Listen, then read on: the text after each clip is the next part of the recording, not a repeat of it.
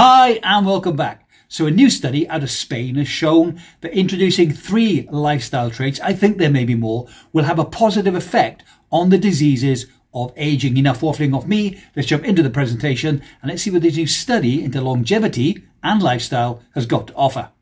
This is a review of a study I read that was penned by Laura Williamson that looked into a preliminary study out of the Autonomous University of Madrid, which highlighted 3 lifestyle traits that when implemented have a significant impact on the risk of dying from cancer, cardiovascular disease and all-cause risk of death. And there are links in the description below to the studies and the articles I used to put this presentation together. Many people talk about the heart health benefits of adopting a Mediterranean-style diet with its focus on whole grains, fruits, vegetables, fish, and of course healthy oils. But what about the rest of the Mediterranean lifestyle? Does the lifestyle also contribute to an individual's longevity?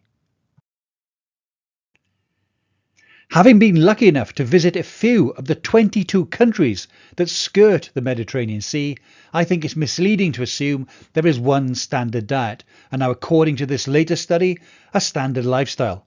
The Mediterranean Sea stretches from Gibraltar in the west to Turkey in the east. That's around 4,000 kilometres. That's around 2,500 miles. When you compare this to the USA, that covers an area of land from Washington to California and from Texas to North Dakota. Do the people in California have exactly the same lifestyle as people say in Iowa?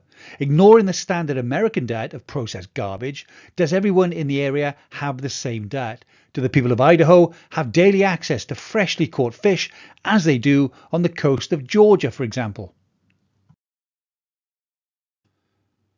The author of the paper writes, short of lounging on the beaches of southern Italy or an island in Greece, could adopting the focus on relaxed family dining, afternoon naps and strong communal bonds also improve health? Again, in my humble opinion, a misleading comment, highlighting small countries that one does associate with the Mediterranean, but intimating they're all the same. Take Algeria. It has a 1,200 kilometre Mediterranean coastline, but stretches north to south away from the Mediterranean a total of 2,100 kilometres. That's about 1,300 miles. 85% of Algeria is covered by the Sahara Desert, so not really a good comparison when you think about the beaches of the Mediterranean. Try this next time. Someone blindly echoes that the Mediterranean diet is the healthiest. Ask them why. Have they investigated that claim critically, or do they just accept it, as many did when the American Heart Association said vegetable oil was the healthiest way to cook?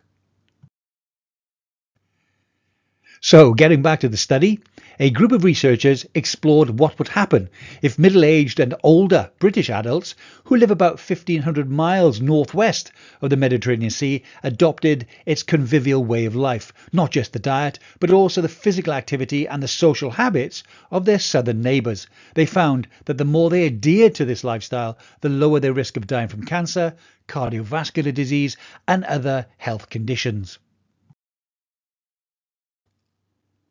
Mercedes Sotos Prieto, the study's senior researcher and an assistant professor at the Autonomous University of Madrid, who is also an adjunct professor at the Harvard T. Chan School of Public Health in Boston, said, the study suggests that adopting a Mediterranean lifestyle adapted to the local characteristics of non-Mediterranean populations is possible and can be part of a healthy lifestyle. Prior research has shown that the Mediterranean-style eating pattern does help to protect against cardiovascular disease, lowering the risk for heart attacks and for strokes. In this latest study, the researchers analysed the impact of other Mediterranean lifestyle factors, which included physical activity, rest, social habits and conviviality. There were 110,799 middle-aged and older adults who lived in England, Scotland and also Wales. The participants were drawn from the UK Biobank study. This is a multi-centre, population-based study of people aged between 40 and 75. And they were all free of cancer and cardiovascular disease when they enrolled between 2009 and 2012, and they were followed until the year 2021. So a 25-point MedLife index was used to score their adherence to the Mediterranean lifestyle. The index was broken down into 3 blocks. Mediterranean food consumption, which was worth 12 points, which looked at what they ate. There was the Mediterranean dietary habits, which was worth 7 points. That looked into additional factors, such as whether they snacked, added salt to their meals, or preferred whole grains to refined grains. And the final block was other lifestyle factors. This was worth 6 points. Let's now take a look at this one in a little bit more detail. The third and final block, lifestyle factors, included questions on the following. Conviviality, so whether the people ate meals with their family and with their friends, etc. Activity, so how often they engaged in physical activity with others, for example by going on walks together, how often they met with families and friends. And also sleep, how much sleep they got, both at night and through napping during the day.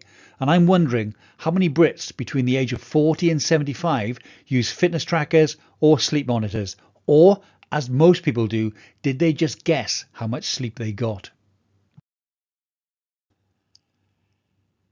Let's take a look at the results. After a median follow-up time of 9.4 years, death records were used to compare death rates for cancer, cardiovascular disease and all other causes between those with higher and lower MedLife index scores. The analysis showed the more people adhered to the Mediterranean lifestyle, the lower their risk of dying from cancer or from any cause. Let's now take a look at the risk scores.